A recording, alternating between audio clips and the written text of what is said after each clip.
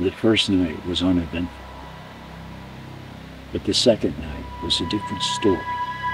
I'm on Sullivan Creek Road and headed up to go camping with Will Ulmer. Aaron is supposed to meet us later today.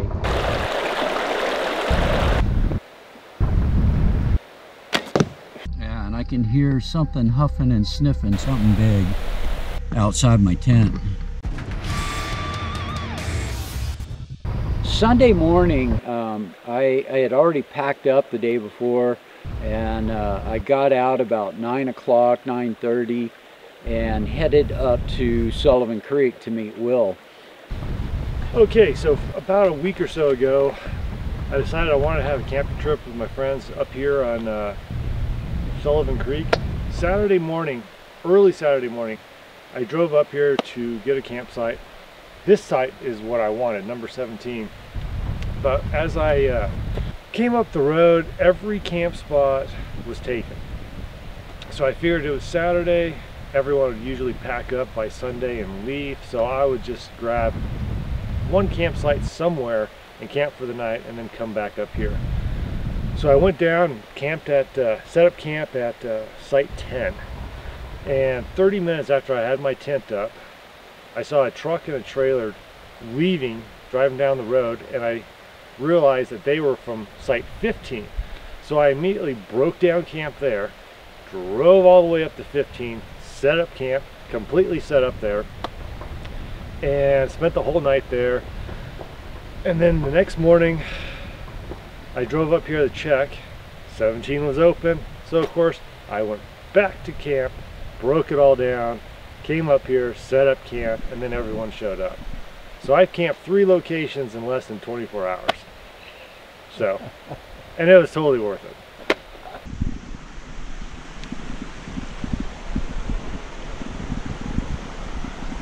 Look at that creek.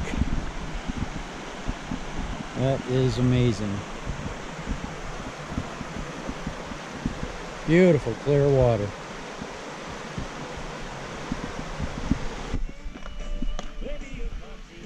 Breakfast of champions. Oh, there's not a whole lot of flat spots, are there? Yep. Well, we gotta have a place for Aaron to set up. I got a brand new tent. I want to test it out. So.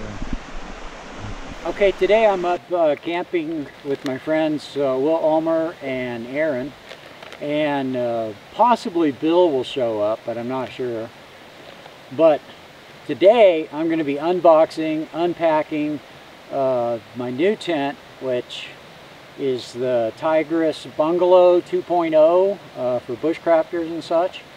So I'm going to put it together. We mostly just sat around and talked most of Sunday, and Bill Basson showed up for a visit, and he stayed for about an hour or two. And then while he was there, Aaron showed up. Anybody want a cold beer? Not yet, thank you. No, thank you. Are we recording? Yeah. Cut that out. Oh, we can't say beer on the internet? No. Talking about checking people for tips. Yeah. Oh, no, I have discretion. No, you don't. I don't? You'll put anything on the internet to make the dollar nowadays. Look, you put me out there. Yeah. What do you think as far as rain? Did you get rain on the last couple nights? Last night I did. So this weird thing happened to me. So about 2:30, woke up to hearing something just snapping limbs on the hillside across the river. This was at 15? Yeah. And then around, I don't know, 3:30 or so, almost 4, we're on my tent. My tent door was facing towards, and it just, like someone like hit it with a flashlight, just real fast. So I immediately jump up. They're not going to be in. Yeah. Shine the spotlight out the window. Nobody anywhere. Even my motion light over here. So it was just. It's crazy. I just figured the portal just opened up or something. Yeah, in that video, I've got the one about the green flash that we saw. That's what somebody said, is that's a portal open. I don't know. You can't prove it if you didn't see it, but Yeah. interesting theory. You don't want to go through it. Probably not. Not if it leads to hell. But I mean, Right. if it goes to another planet, you know, Yeah, that would suck. would it have oxygen and enough air or else to breathe? Probably end up on Uranus. Rings. So when this camp spot opened up, I immediately came up and grabbed it. I was here for like 5 minutes. I threw a dummy tent out so I could go break down my other camp and come back here. And before I got into my vehicle, I heard like a gurgling roar, or not roar, like a gurgling growl type sound coming up from up the road, and then like a few seconds after that, a very odd sounding whistle from the hillside across the road. Not sure what it is, but it was interesting. And then when I got back here, there was a nice big pile of wolf scat right in the middle of the camp, fresh. So we're in the wild. And what are the reports you've heard from here? Just Well, oh, you hadn't heard the report? No.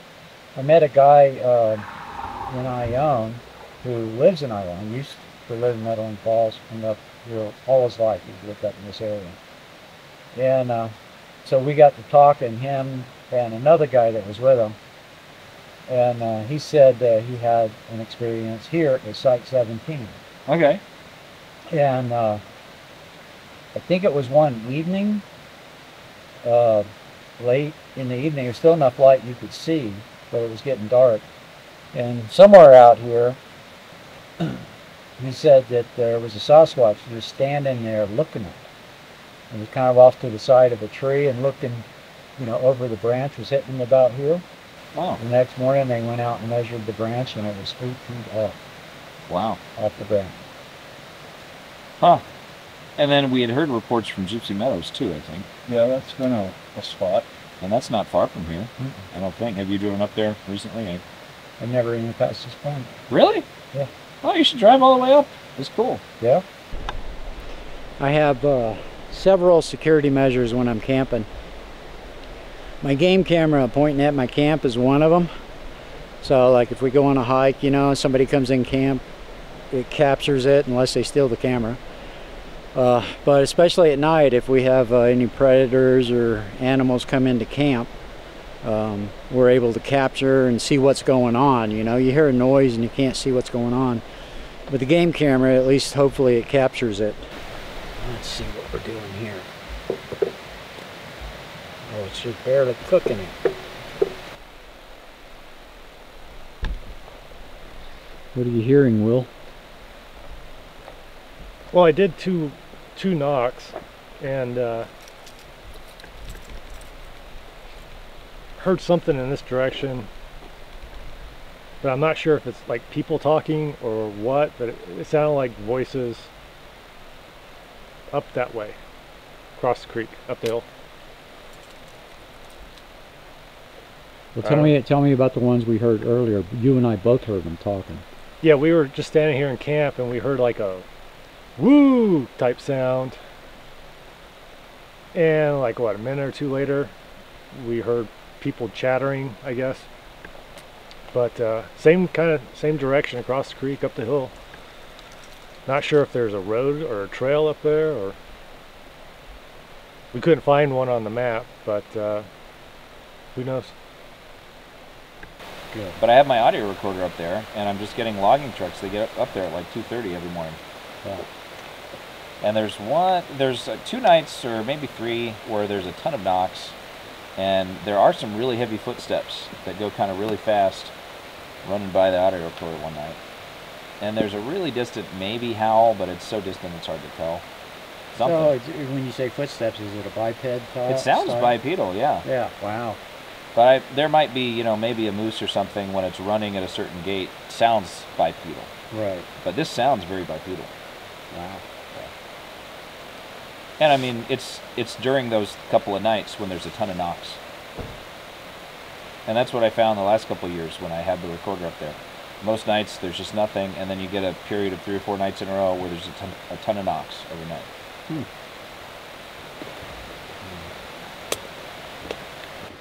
Good morning.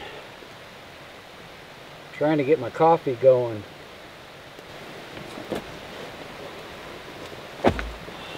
Well, I slept really good in the OneTigris Bungalow 2.0. It's been decades since I tent camped, and it was nice. I closed the porch down because it was probably about 40 degrees last night. It was pretty cold. And with my sleeping bag and the pad that I bought for sleeping on, that worked out really well. The tent worked out really well.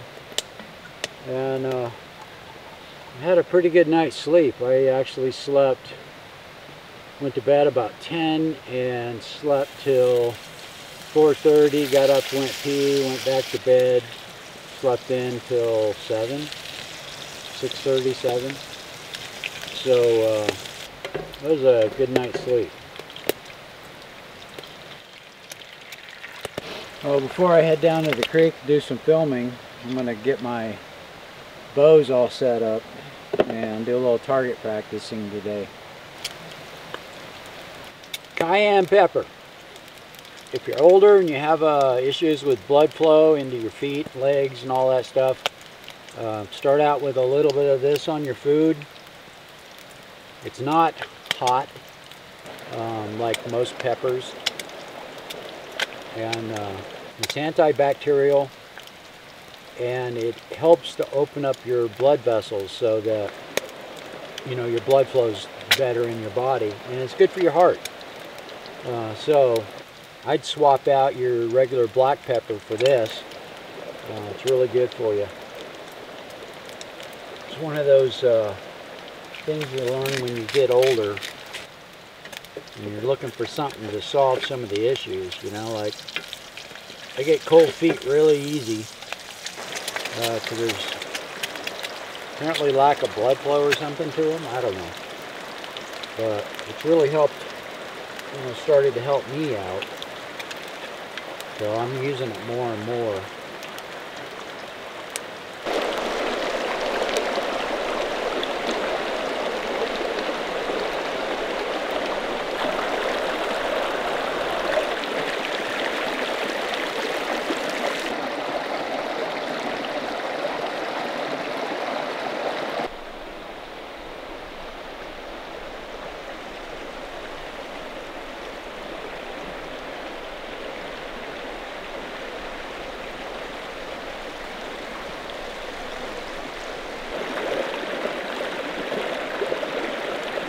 I picked this up on Amazon,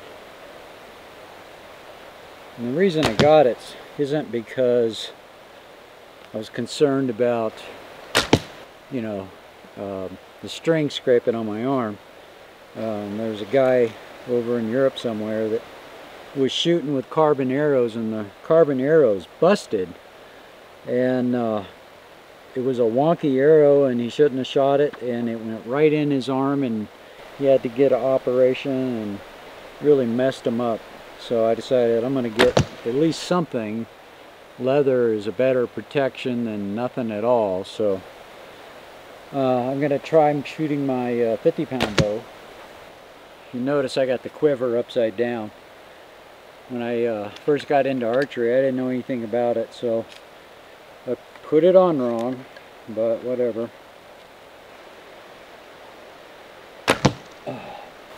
Every shot too high. I need a lot more practice.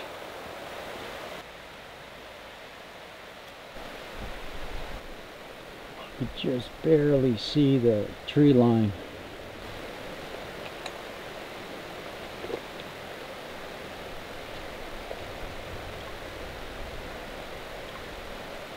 There's another street.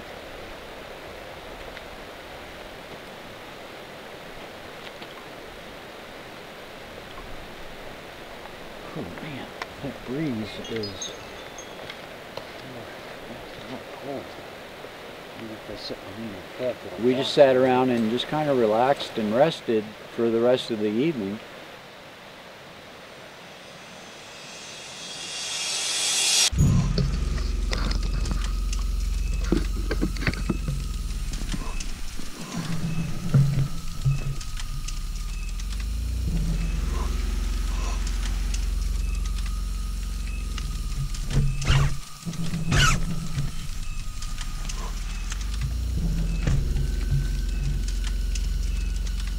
So it's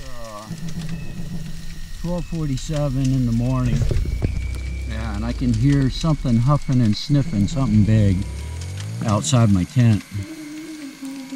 Hey Will, you up?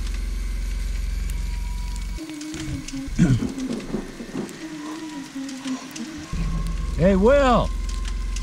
So I've got my bear spray out and got my lights on. Woo! He's sound asleep. So hopefully he's okay.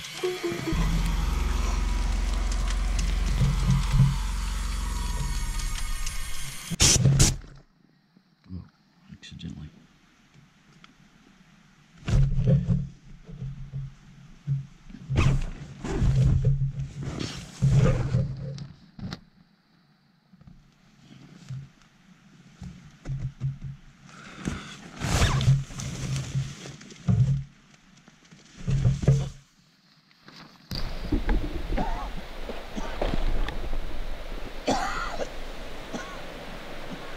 So, here's what's going on. Oh, man. So I had a little freak out there. I tried to unzip and open my door so I could look out and see with the flashlight what's going on. And it turns out that I had my hand on the trigger of the bear spray. And when I went to reach for the tip, the trigger went off and sprayed the inside of my outer flap, which is the porch on this thing. Let me tell you about the man who accidentally set off a bear spray in his tent. Immediately, I start gagging. And so I just, you know, at that point I realized I got to get out of my tent. And so I unzip my tent and bolt out, you know, throwing the flap up and everything. So, and then looking around to see what's making that noise. Well, after looking around for a little bit, I'm still hearing the noise, but I don't see anything. It turns out it's Will snoring. And it's not a normal snore. It's a snore that sounds like whoof, whoof, whoof. I swear it was a big animal or a bear outside sniffing. So okay, so it's 12:54 now. I've gassed myself, and I'm probably going to have to stay up because I can't hardly breathe. Oh my gosh.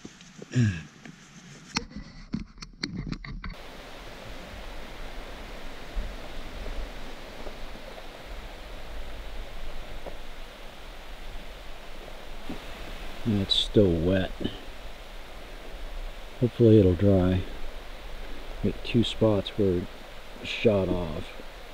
I couldn't possibly go back to sleep. So fortunately I had made coffee the night before, and I sat down in my chair. I made some drank some coffee, and I stayed up till like 3:30. That was interesting adventure. I really goofed myself up by accidentally pulling the trigger on the bear spray inside my tent. So, you probably already know this. Don't pull the trigger on your bear spray in your own tent.